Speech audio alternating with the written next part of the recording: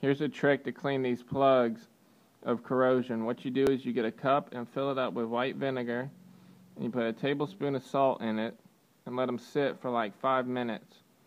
And then you come over here and stick them in a cup full of water and a tablespoon of baking soda to neutralize the acid, and it'll clean all the corrosion out of these plugs, or any wires really. Just let them sit for a little bit, and then after you're done with that, wash them out with some rubbing alcohol or something, blow them out, and put some dielectric grease on it, and that'll keep the corrosion down, and this will clean the corrosion off. So yeah, it's real quick and it's easy.